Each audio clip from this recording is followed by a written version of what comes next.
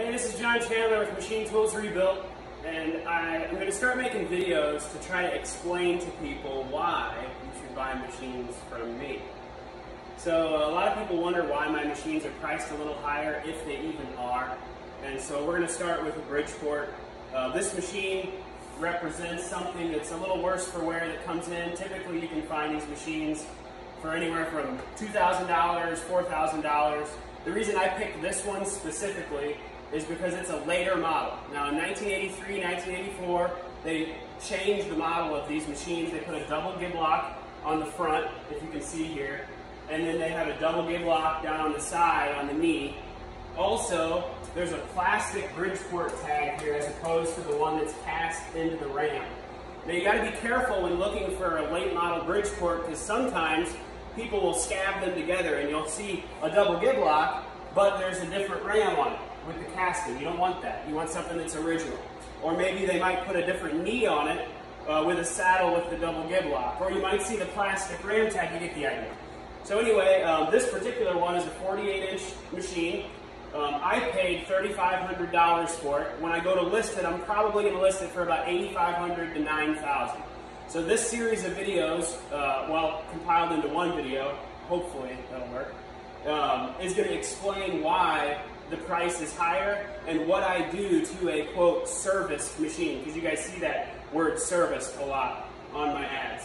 So we'll get started, and we're going to take it a little bit at a time, and hopefully this video makes sense. Looking forward. All right, so the first thing we're going to do is we're going to address the head. We're going to rip this sucker apart. Right away you can see that it's super dirty. There's a little bit of rust on it here and there.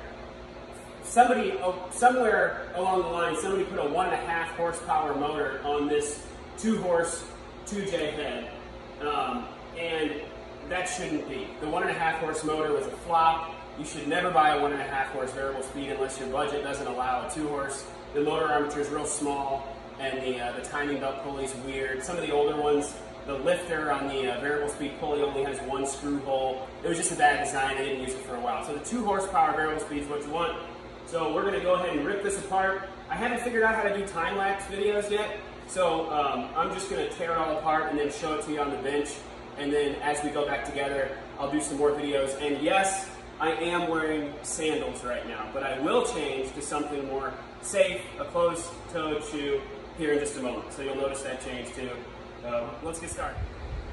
Okay, so we have the head all apart. I have it down here on the bench. Typically what I do, if you're going to tackle this yourself, is as I strip the head, I put all the parts in a pan, all the small stuff, and then I take it apart in chunks. And then what I'll do is I'll service each piece, and as I service it, I reinstall it. So the first step is to take the head, strip the head all the way down, and then I clean the machine down to the turret, down to here. And then once this part is all cleaned, then I start with the lower housing. I service the lower housing, and then I go on with the upper housing. I service it piece by piece and stack it as I go. And then obviously we're gonna have to replace that motor with a 2-horse. So as I start to put it back together, we'll continue to take pictures and videos. You can see this machine I actually bought out of California from a dealer, and it was in fully functional condition. Is what was advertised. And so when you go to buy a machine, you know, you never know what you're going to get. I mean, the spindle, I'm not sure if you can hear it, but you can't even really actually turn it. It's full of water. Obviously you can see in the quill housing, water got into the quill housing. On the other side you can see all the rust around here. So this head needs just totally rebuilt, which is a bummer, because I spent $3,500 on it and then $500 for shipping. So I'll have $4,000 into it just to get it on my floor. Now the reason that I spent so much, again, is because it's a double gib lock, the later model, serial number 27. So it's like late 80s, early 90s. And the ways are in decent shape. You can still see the flaking, and it's got the 48-inch table that's in decent shape. So I think I'll do okay. But at the end of the video, I'll explain how I price things. It's not just a random swing, but I price them according to what I have into them and a margin that I need to hit. So, and what the market will bear, obviously. All right, so we're gonna get started with this head, and as I do it, I'll either do pictures or little video segments, or maybe a little bit of both. So let's see how it goes. Okay, so just a couple quick notes. Again, with a service job, starting here from the top, I back all the nuts off, make sure that everything is functional. As far as the turret, the ram extension, this gear here always gets loose. These two socket head cap screws right here get loose, and if this gets loose enough, what'll happen is this gear is for tramming your head side to side, and it'll shear these screws off, and then you're really in a predicament because you can't tram your head. So this gets tightened up, and new signage and all that, everything will get lubricated, and then we're just about ready to reinstall the lower housing. So I'll take some pictures and video of that as we go on. Okay, so the lower housing is all cleaned up, as is everything above the turret. Wanted to show you real quick the spindle. This is the so-called fully functional machine that I bought from a dealer. This spindle's full of water. So obviously the term functional, I don't know, I guess each person has their own definition of it, but this to me is not functional. So we're gonna address this. Okay, so we got the spindle in. Spindle's all rebuilt and in. I just wanted to show you one quick thing. So it gets a felt wiper in the top there, and the oil drips onto this felt wiper. It screws down like so. Now the problem is, and this has only happened once to me, but the problem is that this is glued onto this ring. It's not fastened any other way. And one time I shipped a machine out and this felt wiper got sucked down into the spindle. And so a little trick that I do is I take the old ring, take the felt wiper off of it, and I put it on the top of the quill first. And then I take the new one and I put it on second. And what that does is it sandwiches the felt between the two rings and prevents that from ever happening again, because I ended up having to have the head shipped back to me. It cost me a bunch of money to fix it under warranty. So anyway, little things like that. Okay, so sorry about the noise in the background, but we got the lower housing all finished and trimmed up.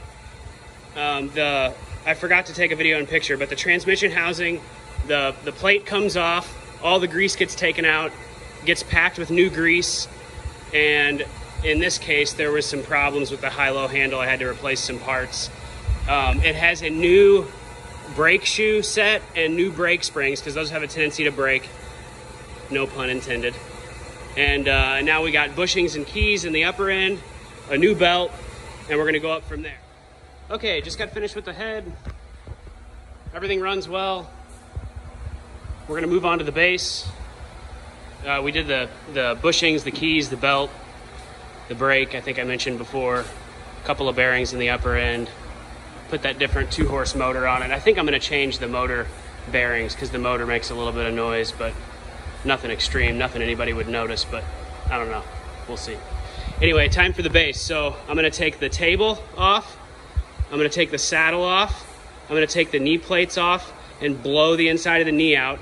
I do not remove, on a service job, I do not remove the knee from the column. That stays assembled. It just gets cleaned up. And again, this is a service job. This is not a rebuild. So this is just what every machine gets when it's serviced here at Machine Tools Rebuilt. So anyway, stay tuned. I'll take more pictures of it as I disassemble it and reassemble it.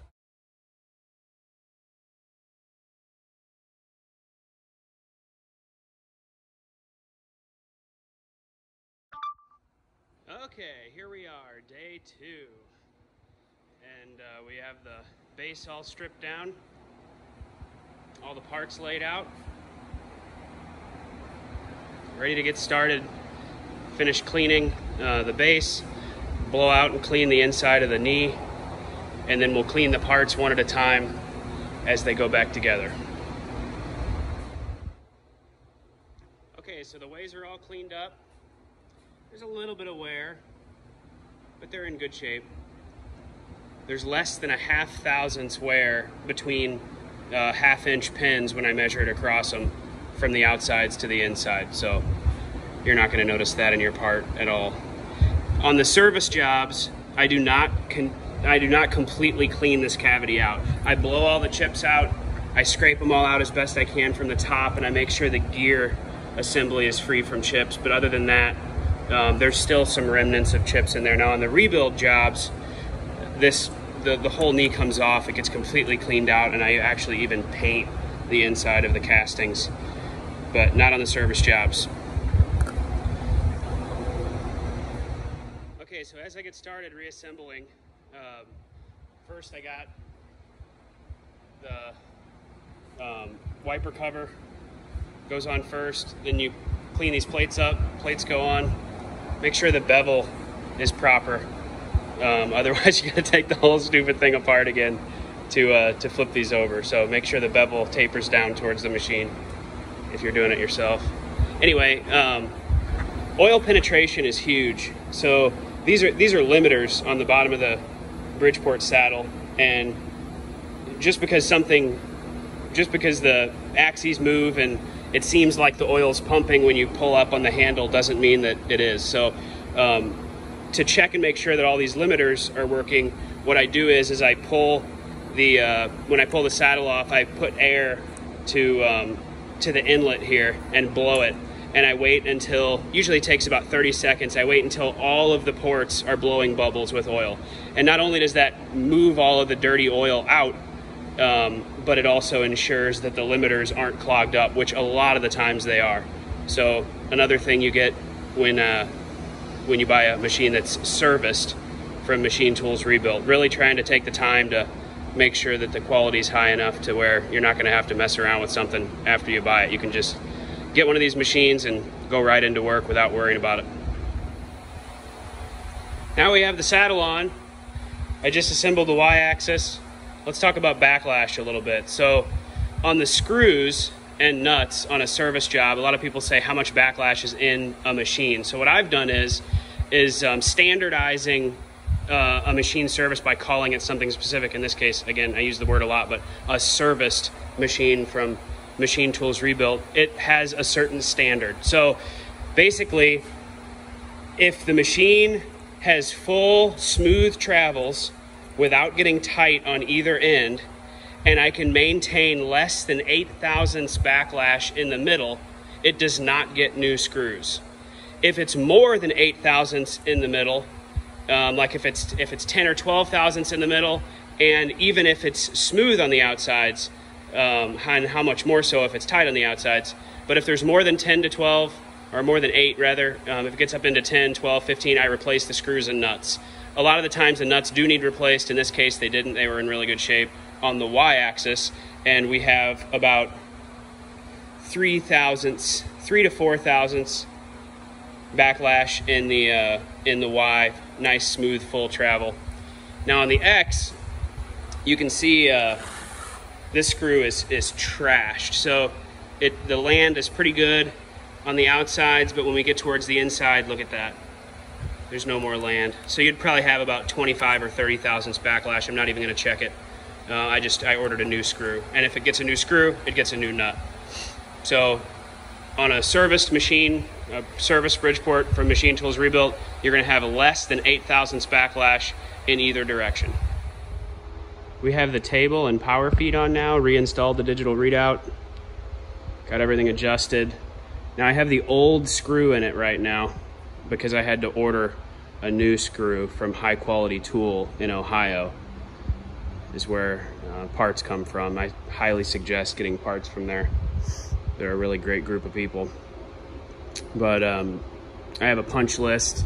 So usually what I'll do is I'll finish the machine up, and then anything I notice as I go, I write down. So we still need to install the quill cap screw in the bottom of the spindle. I noticed that the oiler was leaking a little bit, and so I tightened it, and the fitting was cracked on both sides. So I got a new fitting coming from a gentleman I do business with in Connecticut. And then you can see here the X screw still coming in, RPM dial. There was a little bit of galding on the RPM dial, so I'm gonna put a new one of those on. And then I did decide I'm gonna do motor bearings. So I'm gonna take the motor back off, put new motor bearings in it. So once I complete those things, the machine will be completely finished. You can see I cleaned the base up as best I could. The paint's a little bit rougher on this machine than some other ones. The power feed, I replaced the potentiometer. I put new brushes in it, put new boots on the switches, and I replaced a couple of parts internally, some detent parts, and then also filled it up with oil, drained the oil and filled it up with new oil. So it's working really well. Digital readout, I did nothing to. All I did was clean it. Used digital readouts on these service jobs are not warranted. Everything else is warranted for 6 months for failing parts, except the electronics. So the motor is not under warranty, the switch is not under warranty, the used digital readout is not under warranty, and the power feed is not under warranty. However, everything else, all the mechanical assemblies and parts are. So if anything fails within 6 months, as far as parts go, we'll send you free parts. That does not include labor. However, if you can get the machine or the machine component to me at my shop, then it does include labor. If the digital readout fails, although it's not under warranty, I do sell Ditron or Fagor at cost. So if you do have a used digital readout and it fails, you get one at my cost. And then power feeds, same thing at cost. Motor, same thing at cost. So any electronics that fail, you get at cost, but they're not covered completely under the 6 month parts warranty. Almost done. Next video will be completely finished and testing. All right, it's all done. Screw came in, did the motor bearings like I mentioned I was going to, and there was one other thing in the transmission housing. When I'd run it in back gear, I could hear one of the teeth clicking, and it bothered me. And so it was really, really subtle, but I knew that there was a chip stuck in there in the grease. So I took it all back apart, cleaned the new grease that I had put in there out, found the chip stuck to the gear tooth, took both gears out, cleaned both gears out again, and then put it all back together, and now it's nice and smooth. So I'm very happy with it. Turned out really nice. I'm getting ready to list it. If you're watching this video, it's probably already sold, because it's going to take me forever to edit this and put it together. So anyway, run it in the right direction. The drawbar's in the top, so it's making a little bit of a noise because I don't have a collet in it, but you get the idea.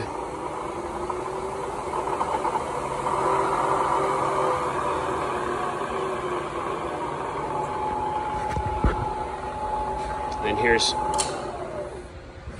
the nice smooth back gear. I'm so glad I took it back apart.